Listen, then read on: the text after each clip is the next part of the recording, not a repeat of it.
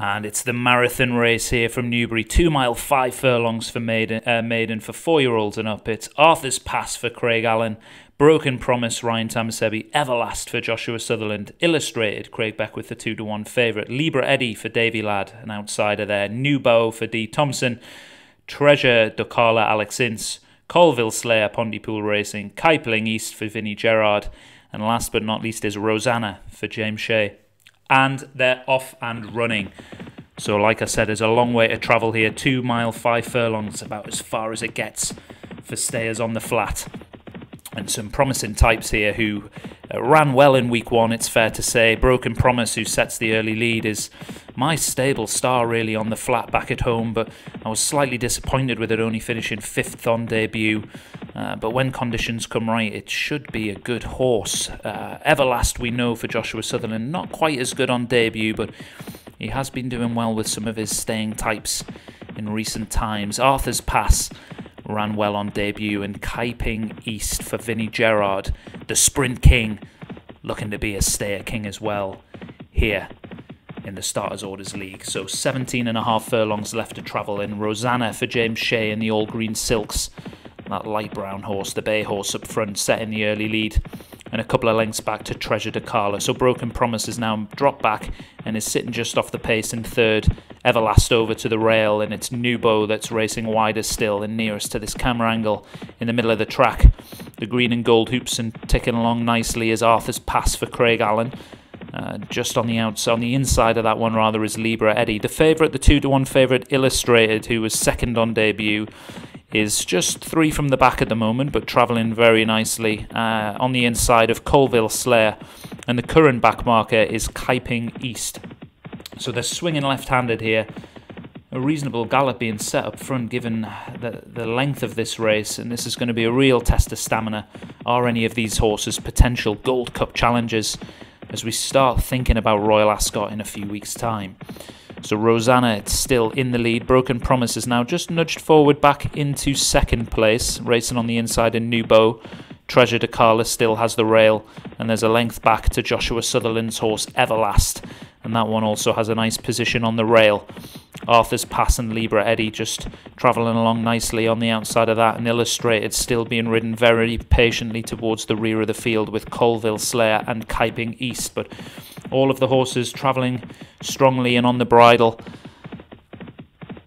as we still have 11 furlongs left to go. One that was nudged along just for a few strides, maybe hit a bit of a flat spot, was Everlast, but nothing too serious. The jockey quickly had the horse back on the bridle, and Rosanna still in the lead. And that lead for quite a few furlongs now has been 3 lengths plus, but maybe just decreasing now slightly as New Bow and Broken Promise start to inch ever closer. Treasure Docala is tracking those. Whenever they start to make progress, that one wants to follow, and as you can see, Arthur's Pass and Everlast moving forward as well. Colville Slayer is no longer one of the back markers, as that one's making some pretty steady progress on the outside, but is going to be travelling furthest of all, racing so wide on this track as they start swinging left-handed, and Colville Slayer has had to move even wider there as New Bow started to move out, and the race is going to start to unfold here as we come into the final 7 furlongs, so less than a mile to travel, and this race is quickly going to develop.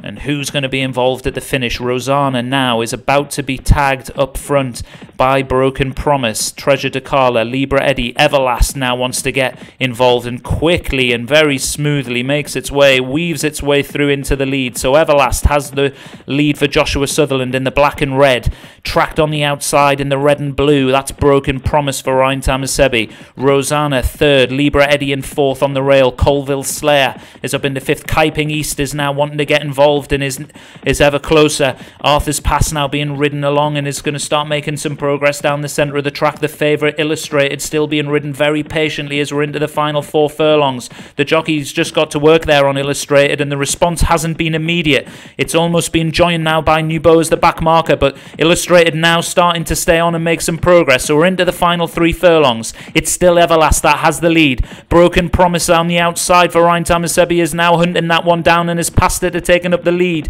Pass, it's Arthur's Pass down the centre of the track for Craig Allen. Is trying to really stay on and get into this. Illustrated making progress from the back. Kaiping East is there as well in 4th place at the moment for Vinnie Gerard. So coming towards the furlong marker. It's Broken Promise in the lead, but it looks like it's tiring up front, and Arthur's Pass, Kaiping East, Illustrated. Everlast is still staying on and not fading just yet. Final half a furlong. Arthur's Pass now picks it up. Kaiping East is joining it for Vinnie Gerard. It's going to be close as they come to the line. Head bobber. I think Arthur's Pass is held on. That's where my money is, but I could be wrong. It's going to be a close one. Kaiping East really stayed on well from the rear of the field.